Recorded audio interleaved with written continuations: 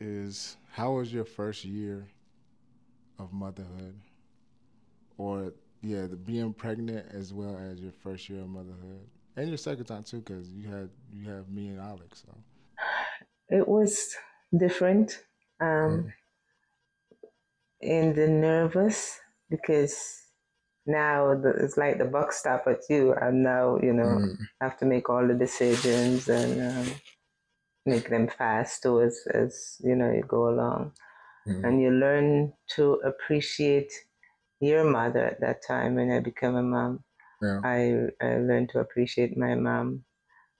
She had seven of us, and I only have one, and now I realize, it's a lot. yeah, Yeah, but my first thing was I learned to appreciate my mom, what she had to do, you know, and I realized that now you're not your own.